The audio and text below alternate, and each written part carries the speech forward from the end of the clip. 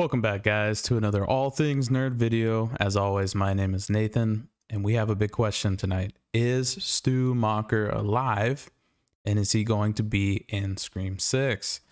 This is a big question that's been going around the internet for years now, right? Is Stu Macher alive? Is he living?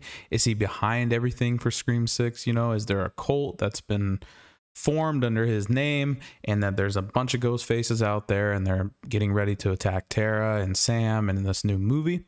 We don't know, right? We're gonna have to find out when Scream 6 releases. But the big question is Stu alive, and what are the possibilities of Stu actually surviving? I think the possibilities could be huge.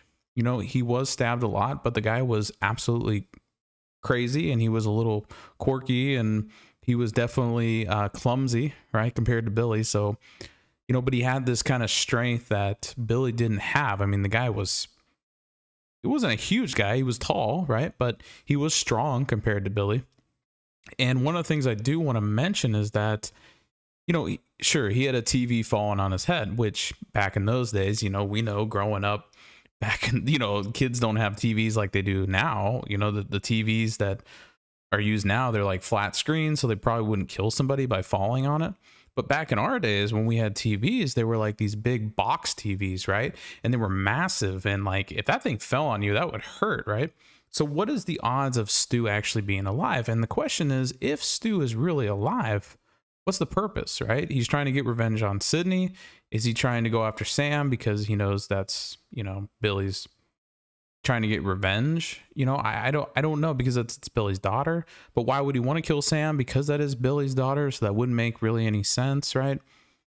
Because Billy was his best friend. So the real question is, you know, why would Stu be alive to kill Sam, to stalk Tara, to do all, you know, the new stuff that people are talking about? It doesn't make any sense.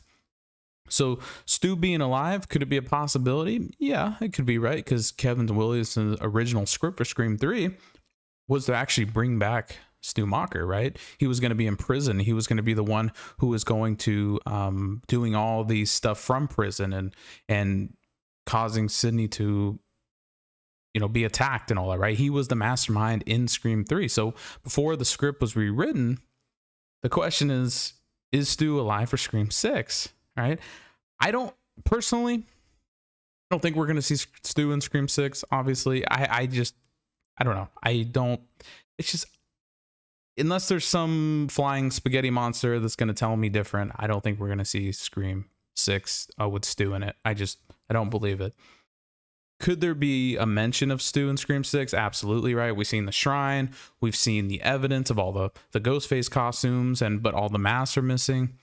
So could this be a relative to Stu in Scream 6? Because what's his face, who got killed in the beginning of Scream 5, right? He was Stu's nephew, and it didn't really talk about that too much in the movie. But if you go look it up, Vince, right? He was Stu Macher's nephew, so he died like quickly in the movie.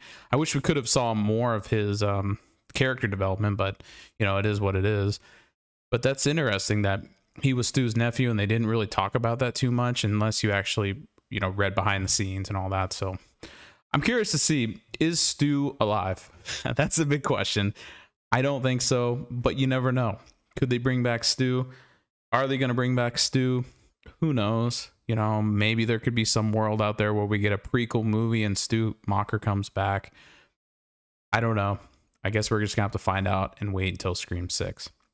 I want to hear your guys' comments, your opinions on this very controversial topic. Is Stu Macher alive? And if he is, what is your guys' idea and how they could bring him back? If he's not alive and he's dead, just let me know. Is he just dead? So anyways, guys, if you enjoyed this video, please like the video, subscribe to the channel, and I will see you in the next video. Take care.